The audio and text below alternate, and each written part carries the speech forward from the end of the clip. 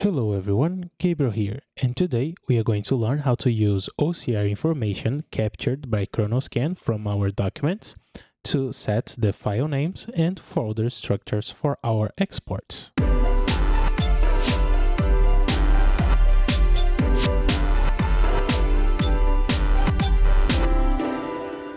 All we have to do is to go up here on the Export Patch button, and then on the file system, we should have the file system, and then we click either on the options here or just start tweaking right here on the export directory and file names.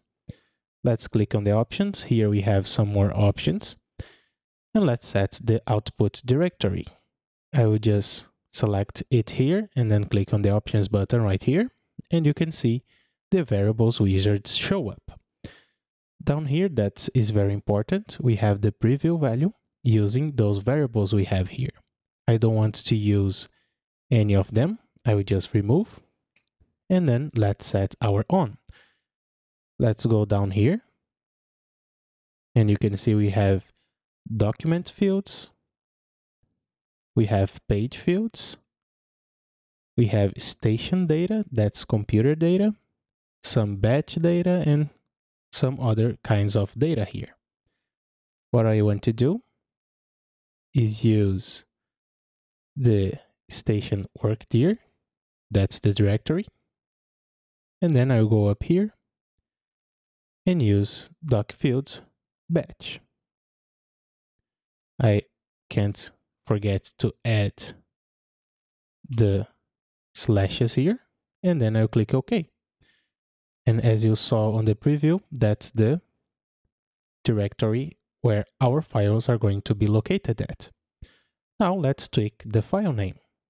Again, I click on the file name here, click on the options button, and the variables wizard will open again. I don't want to use any of that information. I'll just close it. And the information we want is the document fields information. We can use any of those fields here. What I want to use is the invoice number. We can do a slash, and then let's use the customer account.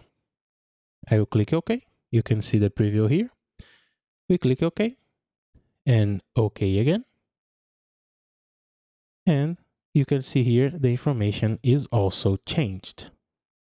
Now I just click Export Now. And we wait for a little bit to check out our files. And you can see that's the folder we just selected, the folder structure, and that's the file name we just selected.